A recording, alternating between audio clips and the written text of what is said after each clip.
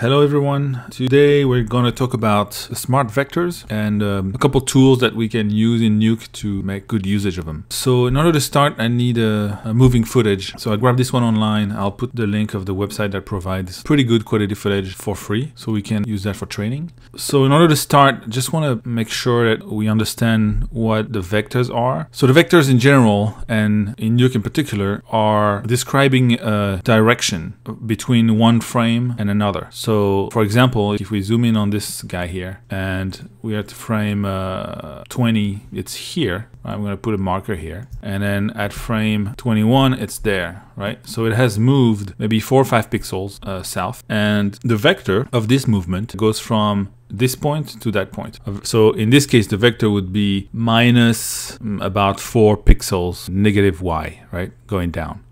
And for this guy it would be about the same, right? But if you go further in the thing, then you can see that, let's say this guy, this house here, the corner of this house, from one frame to another, it moves maybe 3 pixels this way and then 3 pixels that way. So the vector will be plus 3 in x and minus 3 in y. Once we get that, what Nuke can do for us with the smart vectors, it can analyze plates and try to find all the vectors in the scene, try to find like where every pixel is going. Before we jump into the smart vector, I just want to look at another vector generator node. It's not the smart vectors, but it gives us one pass of vectors that it puts in the motion. So that's what it looks like. So every frame is trying to detect how the pixel at this position is going to move to the next position. These values here are used by Nuke to describe to itself the values of the vectors. So you don't really need to understand exactly how this works, but what you need to know is that every frame Nuke is recalculating vectors and then being like, how does this move, how does that move, right? In this case, it just goes into one channel that is called the motion channel, right? So now back to the smart vectors. So I'm going to create a node, smart vectors. So the smart vector nodes generates vectors that we can use later on in other node, like specifically the VectorDistort node. And the VectorDistort node is going to be used to paint something on one frame, and then with the help of the smart vectors, carry that paint that we did on only one frame through different frames. And I'll show you an example and then it'll probably make sense to you. The smart vectors are a little smarter than the vector generator that we looked at just before. And it doesn't give you a visual output, but it doesn't really matter because usually we use it just to export vectors. So you can either export vectors directly from here, and it's going to export a EXR sequence that you can use as an input for another node like the VectorDistort node. Okay, so let's look at the parameters here. So frame distance is basically the precision at which you're going to calculate the vectors. Once you set that and you export it, you write it, this is set for good. So you need to get an idea of what you want here.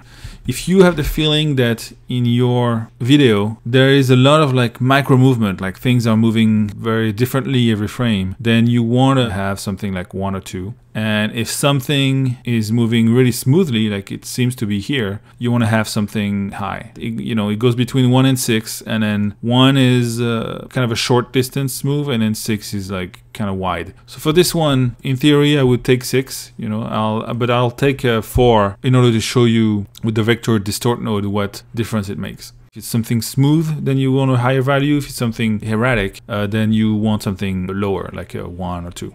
Okay, next is the vector detail. The vector detail is a way to catch smaller moves next to other moves. So basically, if you put it higher, you will catch finer movements, something that is a smaller movement by putting it higher, so the detail will be higher. And if you put it lower, you're just looking for more global moves. So at first, I usually leave it at what it is, 0.3, because it's a good average that works with a lot of different footage. The strength of the vector is how strongly it tries to match the pixel between frames. So it's going to look at one frame against the next frame. It's how strongly it's going to try to match the move. The match channel is if you have something in a scene that you don't want to create vectors for. For example, if we had, like, let's say a plane here that would pass over the plate, or a bird that is passing very close to the camera or following the camera for a while, Well, this bird is going to have vectors itself that are different from the vectors of the plate, right? If a bird is moving left to right here, and our plate is moving top to bottom, then it will bother the overall direction of the vectors, and you might not want that. So a very common thing is, like, let's say you are generating vectors for a driving shot, and then you have people walking. So you might want to roto these people out and then put them in the matte channel, and it will disregard these people, right? So let's turn that on just to show you the other options. The InPaint matte region is something that once you have, let's say, I'm going to draw something real quick. And in here, I'm going to say, okay, take the source alpha and match that. So don't use what's in the alpha. The problem with that is that, of course, you're going to be left with a hole in your vectors here, right? Whatever is in there is going to be a hole, and you're not going to have the vectors. While the InPaint matte region, what it's doing is, like, it's going to look at all the vectors around it, and it's going to try to throw this vector back in. So you'll have something that is kind of an average of what's around, right? And the matte dilation is basically going to give you a feather around your matte that is going to slowly go into what inside the matte, you know, so the vectors are not changing abruptly. So you can use these two if you want to still have some vectors in it. And that's pretty much it. Then you can export here. So if you click here, it will create a write node, and from that write node, it's all set up. You can just create a EXR sequence here, and it will have everything you need to reload these vectors. But for the demonstration here, I'm not going to write anything. I'm just going to use it directly out of the thing. You can do that. It's usually not recommended because it takes time to process. Once you have it written, then it doesn't take time to process anymore. It just takes time to read the image. So when you look at these channels here, you can see the vectors. And so now we know that this is working because every frame is generating a new vector. So that means that now we have these vectors. So you either have it in that form, or you have a read node with the EXR that you just wrote from this. You can use that input into another node. So for example, you can use the VectorDistort node. So you give it the source, and then you give it the smart vectors, right? And from there, this will distort whatever image you choose to distort according to the vectors. Let's say I want to remove that tree here. Before we do that, actually, let's look at the VectorDistort node and the parameters. So the reference frame is the frame that will be warped. What it does is you pick that frame. So let's say here we're going to do 50 because that's the frame that I think, oh, this is a good frame to paint it out. For example, that frame here would maybe not be a good frame because it's kind of far. And obviously this frame here is not a really good frame to paint it out either because it's out of frame, it's half out of frame. So pick a frame that you feel like, okay, this is a good frame to paint out. And this is going to be my reference frame, right? The hold frame is to only grab this frame, which means that, okay, whatever I'm going to distort, I'm only going to distort that frame. If you uncheck that, well, it's going to deform every frame onto the next. And for our case here, you don't want that. We just want to paint that out. Frame distance is talking back to whatever we decided to do here, right? I've picked 4, so I'm going to pick 4 here. Another way of looking at this is the low value will match the nearby frames better, right? So if you have something around 2 frames before, 2 frames after, are going to match really good if you have a lower value because it's matching low frame distance. If you do higher value, it's going to match better on the long run, right? So here we have something pretty high, so it's going to match on the long run. The way this is written is actually the actual frame distance is a power of 2 of that. So here will be 2 to the power 4, which would be 2 times 2 times 2 times 2, so 16 frames. That's about how the optimal match would be. And you can go up to 6, which is 64. That's something to play with. You don't exactly need to understand. You need to know that the lower values are going to work better on a few frames distance, and then the high value is going to work better on the longer frame distance, like 30 frames or 15 frames. The next thing is the output. So what do you want to look at? There are different ways of outputting the distortion. One is just to show you the distortion, and that's that it is by default.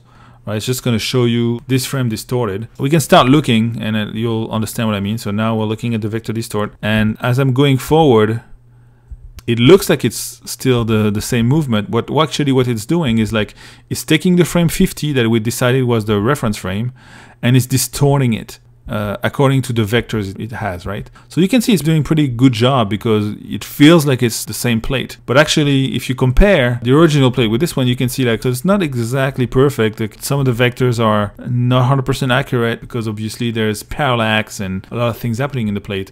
And of course, whatever was not here on frame 50, so if we go back to frame 50, you see there's no sky. Then 10 frames or 20 frames later, it doesn't have the sky, right? Because it's morphing or grabbing everything from the frame 50. That's also one of the reasons why when we picked frame 50 to paint this thing, we take it so there's room around it. We're not gonna paint out something that's gonna be close to the edge and that will create these kind of things here by dragging the last pixel. So that's what it does, right? It's moving everything this way. So if you go really far in the sequence, you're gonna probably end up with something a little crazy. Like a lot of distortion is gonna happen because you're way too far from the original frame. So with this, you can compensate a little bit. If you have a 6 here that you have picked in there in the smart vector, it probably would work better here overall. But to delete this thing, I think this distance of like 15 frames or 16 frames is probably good. So we'll leave it at that. The other way you can output is the STMaps. And for that, I will send you back to the videos I made on the STMap. So what it's doing, it's creating an STMap, so a deformation map of the deformation from the reference frame to the current frame, right? So here you can see frame 50. If you looked at our video on the STMap, it's no deformation. It means that the value here at the bottom are 0, 0, and then the value here are 1, 1. And you know, it's all like a 0 to 1, 0 to 1. There's no deformation. But then if you move a little further, you're gonna start seeing more deformation. See, now it's a whole different thing. So it has moved into, this is the STMap that's describing the deformation between frame 50 and frame, let's say 150. So if you wanna see what it does, we can use the STMap. And again, I will refer you to the video that I've created earlier. And I plug the STMap into this because now this is our STMap. The UV channel is the red, green, blue channel. So I'm going to do that. And now there you go. So that's the distortion that happens between frame 50 and frame 150. So this is a way to record the distortion between the reference frame to the current frame. And the inverse one is recording a distortion that goes from the current frame to the reference. So that's 2 ways of recording distortions, basically. And for our example, we're going to keep the warp source. The blur size is basically blurring the STMap, a simple blur on the STMap. You usually do that when you want to avoid anomalies or, you know, small distortions. That's a good way to average the STMap, the distortion, you know, by blurring it. So that's the way to do it. Okay, so let's go back to our frame 50, try to paint this thing out and see how we can have it for the whole duration of the thing painted out. So what you want to do is you want to do a paint on one frame, and in this case we want to do it on the reference frame. So I'm going to do a quick paint. So now that we've painted out this tree, and you can take the, obviously you can take the time you want to do it better, but just for our example, I think this will work. So now we know that this frame here that we picked, frame 50, that we painted, is going to be distorted the whole time. So now we can see it is taking that paint on that one frame and then pulling it to whatever frame. So if we go to frame 70, see the paint still holds. And if we go backward, it's going to do the same thing too. It still holds. Still good. So we can go to frame 50 and look at our tree and the paint we did for that tree. And then we can create an alpha here that covers our paint, that covers the tree. And the vector distort is going to drag this alpha as well. And the reason why we would want to do that is that we can drag it also with the vector distort, right? And this way we can just comp this part over the original footage and have our paint going over this piece, knowing that we don't alter anything else, right? And that would be our shot. Right, now this tree is gone. And obviously here the vectors are not great because they are going outside the frame, so there's not really any information on where this goes. So you're always going to have these kind of things. But you know, there will be other ways to fix that. But for now, you can see that most of the time the paint holds during the whole shot. So that's it. That's what the smart vectors are. I hope this helped. I know this is sometimes a little hard to understand, but it's also something very easy to practice. So I would encourage you to just try, download some of the footage and try to paint something out, see how it works. All right, that's it for today. I really appreciate you guys' comments, and I really am trying to do the videos that you guys are requesting. I know there's a couple more videos that I'm due that have been requested, but I'm trying to follow up. So I'm doing that on my spare time. So if you're a little patient, it will come ultimately. And I will start also to prepare other types of videos that are more about the tools that you can use for comps outside of Nuke. Some little tools, some little utilities that you can use for compositing. All right, so I'll see you next time.